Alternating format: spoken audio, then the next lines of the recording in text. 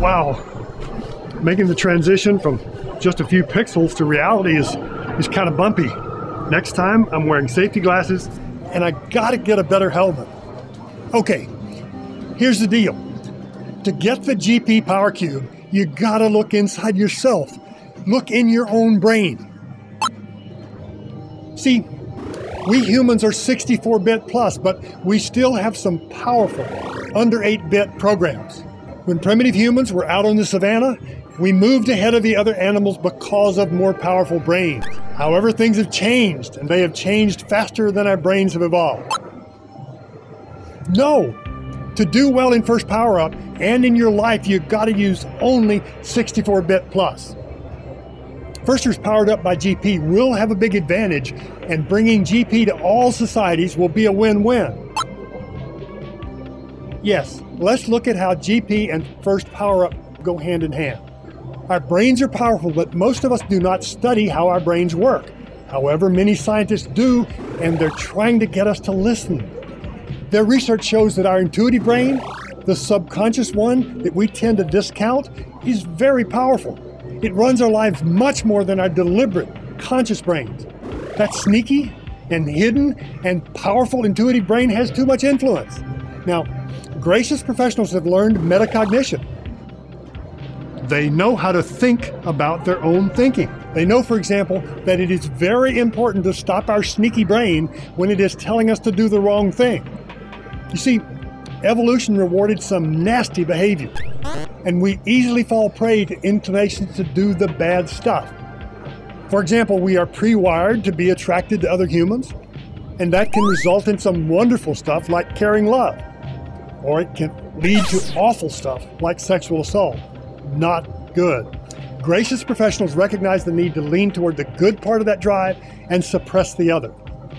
Also, we are pre-wired to feel anger and frustration. Those emotions can produce a strong urge to fix wrongs, or they can destroy. We are pre-wired toward tribalism. That one includes some very powerful urges. Now, tribalism gave humans a huge advantage over other creatures.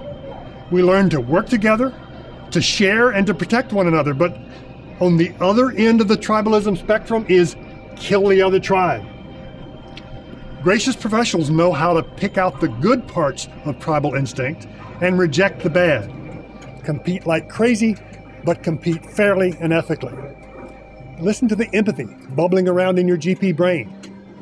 Clearly, any type of bullying is out. Clearly, any type of hostile behavior is out. There are many more subtle ways primitive inclinations can override GP. For example, we apparently love to oversell. Our modern culture celebrates it.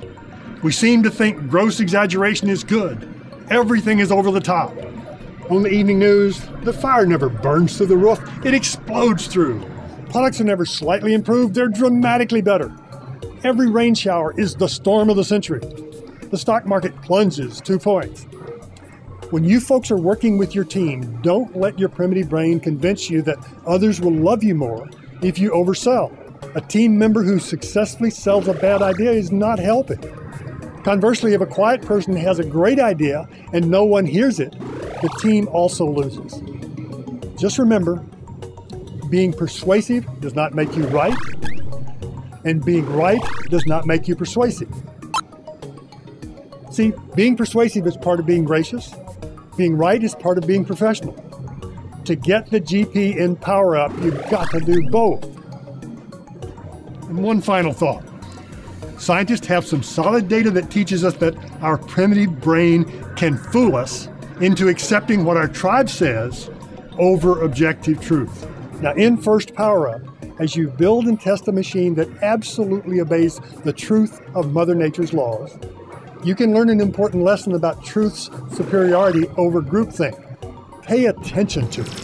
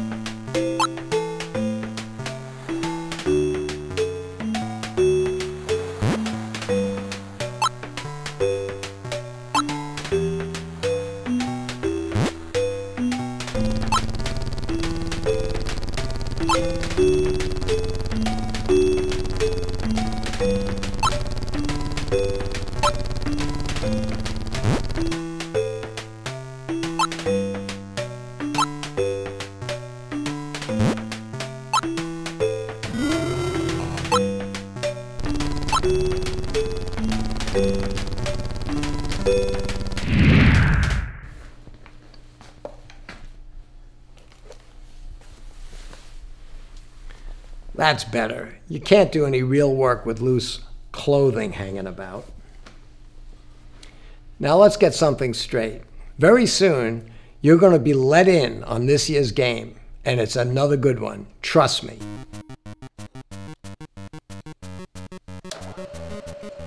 Now we want you to be successful. The world needs more capable, smart, young innovators. First team members have been 2 steps ahead for many years now, taking a hands-on, real-world experience that we give them out into the workplace. They're innovating in the world of technology, design, manufacturing, and making an impact. I know, because I see them, I meet with them, I work with them, and best of all, I hire them. My best ideas come when I'm enthusiastic, when I'm optimistic, when I'm talking to the first community. Then you got to go back to the shop and turn those ideas into reality. It's tough, it's frustrating, but somebody's got to do it. It's probably you. Now look, I understand the big problems are going to be really hard to solve. And I understand you'll probably fail along the way. In fact, many times. I've failed at more things more times than most people I know.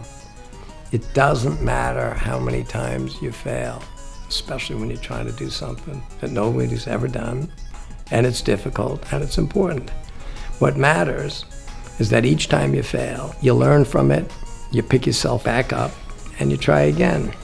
And if you fall down 7 times, but stand up 8, you're a winner. And I hope you're seeing that in your first experience. The theme of these clocks that I build isn't just time is important. That's why I build clocks. But the theme is, for every step back, 2 steps ahead. That's what's important. By the way, If you take one step back and 2 steps ahead but stay synced with everybody else, it means you're moving 3 times their speed. You get 3 times as much life experience. You get 3 times the ability to work at a difficult problem, to fail, take a new risk, pick yourself up, and move ahead. That's what's going to take to keep the world advancing. So my message this year is pretty much the same as my message every year. Use your time wisely.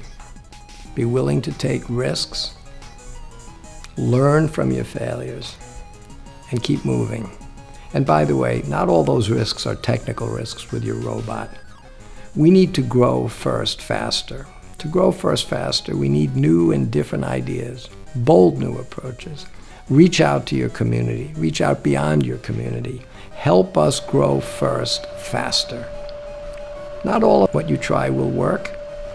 We'll learn from it and we'll try something else next year. Again, take the right risks, move us ahead as quickly as you possibly can. Have a great season.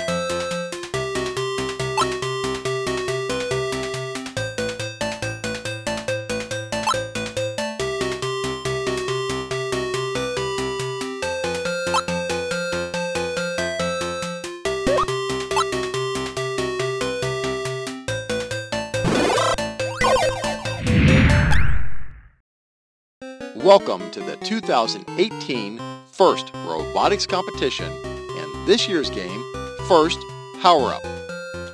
2 alliances of video game characters and their human operators are trapped in an arcade game. To escape, alliances use power cubes to control switches and the scale, pass power cubes through the exchange for power-ups, and ascend to face the boss. Teams may preload up to 1 power cube per robot. Additional power cubes are available in the power cube piles, along the fence nearest the scale, and in each alliance portal. At the start of the match, the plates of the scale and the switches are randomized. During the first 15 seconds, robots are autonomous. They work to cross their auto line and place power cubes on the switch and the scale. Alliances who successfully own their switch and have 3 robots cross the auto line will receive 1 ranking point. During the following 2-minute and 15-second teleoperated period, human operators remotely control their robots. They continue to gather power cubes to place on the scale and the switches to gain ownership for the longest time, earning points for each second of ownership. Human operators behind the Alliance Station wall collect power cubes from the exchange. They can deliver them back to the robots through the return or to their vault. In the vault, power cubes may be traded in for 3 power-ups. Alliances choose when in the match to activate each power-up to gain a temporary advantage during the match. The Force power-up gives an alliance ownership of their switch, the scale, or both. The Boost power-up increases scoring for 10 seconds for either their switch, the scale, or both. And near the end of the match, Levitate earns 1 member of the Alliance a free climb. Other Alliance members climb from their platform. If all 3 members successfully climb, the Alliance can face the boss and gain an additional ranking point. The Alliance that earns the most points wins the match and defeats the boss.